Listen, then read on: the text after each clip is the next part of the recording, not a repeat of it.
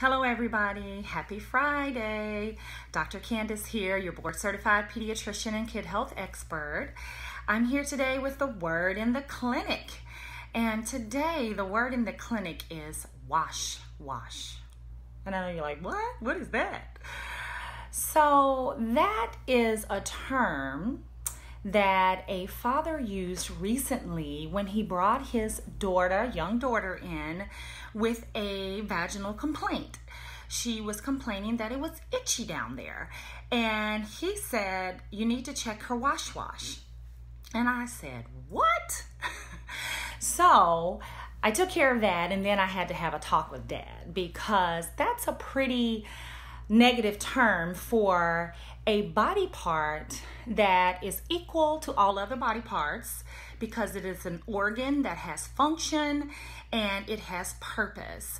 And the name wash to me puts it in the negative light, right? If you know what I mean. So that sparked a conversation that I have with parents all the time because I can give you guys endless scenarios of children being uncomfortable with talking about their private body parts or having them examined, and also parents, adults being uncomfortable with that. And so it's really something that I talk about a lot with children and with parents, and I want to share it with you.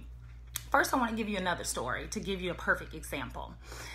I was at the school and there was a young man who was very intelligent, very smart, and he knows I'm a doctor, and we were in an interaction with the kids selling some things, and in it appropriately came up mammals, and he was trying to describe to me why a mammal was a mammal, and he said nipple to describe that the baby feeds from the mom just like humans to get milk. The teacher became very blushed, and she tried to stop his conversation with me because he said nipple and other people were around. A couple of people looked up, and some it didn't bother me. And so later that weekend, we were in a social scenario with the kids, and this child's father came to apologize to me. And I was like, what? He didn't do anything wrong. And so the child came up again, he was there. And then I said, so did you figure out the nipple thing? And his dad was like, oh my God, no, Candice. And he pushed him away and walked away. So as you can clearly see, his child's mind was nowhere his father's mind was, right? So oftentimes us adults project our own issues or concerns, or what I call sexualization of the private body parts onto our children. They are not thinking about that, okay? That comes down the road. But initially when they're talking about their body parts or they bring up these things, it definitely wasn't that type of conversation. And it was okay for him to use the proper term, because nipple is a proper term to describe and talk about mammals. And we shouldn't have taken it there in our minds. And so, you know, this is an ongoing issue, you know, where a child may say my vagina or my penis, and the teacher is scared or ashamed or don't say that, and yet we accept these other names like wash. And so I want you adults to be more comfortable teaching your kids proper terms for their body parts, all their body parts. We teach them ears, we teach them nose, so why can't they say vagina or penis or breast? Okay, so let's practice that and really think about why you're so ashamed or uncomfortable with that, because that, you know, will affect your child's comfortability with it. I want to give you 3 reasons why this is so important, that you teach your child proper body terms and that you come to grips with your own issues with using proper body terms when you teach them to your child or hearing a child saying that. 3 reasons why. And I wrote a blog about this a while back. It was in reference to the Me Too movement. There's one section of that blog, Me Too Movement's Lessons for Our Children, that talks about body talk. I also have a podcast episode 5, Body Talk and Puberty, a tough but necessary conversation, okay? But the first step is we have to be comfortable, all right, and work through our own issues. The first reason why you need to teach your child to say the proper terms is because using children who say the proper terms are more comfortable discussing their bodies, okay? They won't cover their face or giggle or refuse to let me check them. They won't be embarrassed. They won't have all that negativity around their body parts. And I can see the difference with parents who talk to their kids and who don't. So they become more comfortable with their bodies, which is very important, trust me. The second tip is children who use nicknames. Wee wee, pocketbook, you know all the names. They struggle to clearly communicate problems with their genitals, with their body parts.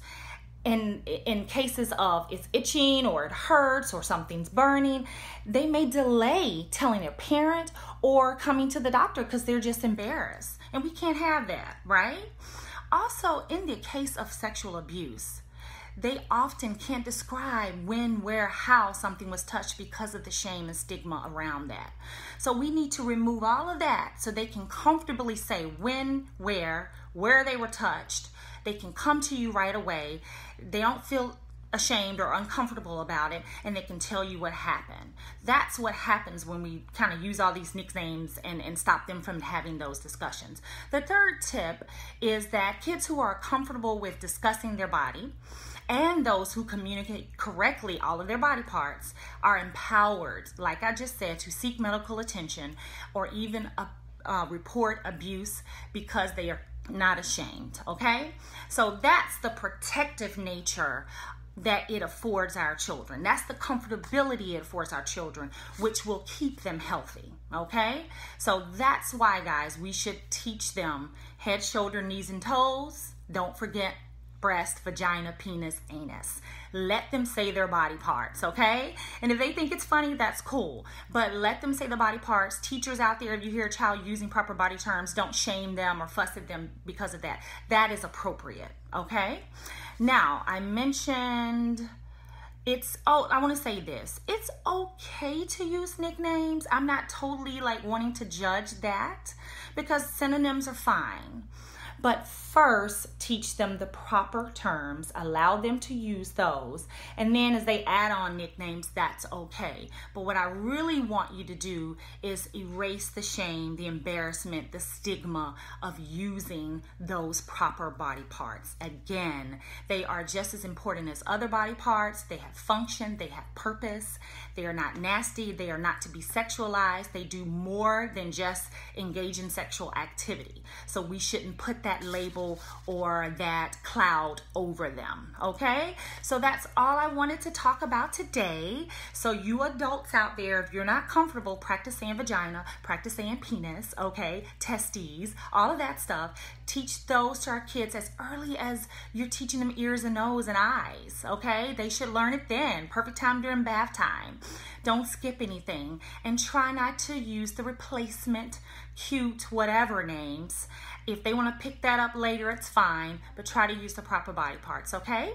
All right, that's all I have for today. You can take a look at that blog on my website, drcandicemd.com. You can listen to that episode. It was a wonderful episode. It even goes into discussing how you can talk to your children about puberty. And the doctor that has that discussion with me, she's an OBGYN, and she even has 2 great books about talking about puberty with your kids, one for boys and one for girls. So check out episode 5 on Kidding Around with Dr. Candice. That's SoundCloud, Apple Podcasts, Google Play Music, or you can link it from my website, drcandicemd.com. Now, if you have any questions, concerns, or something to say about what I talked about today, because I know this is a touchy subject, please reach out to me in comments or go to info@drcandicemd.com. But I hope this was helpful and it'll start a new pattern or behavior with teaching your kids the proper names for things so that they're knowledgeable and they're empowered to take care of their health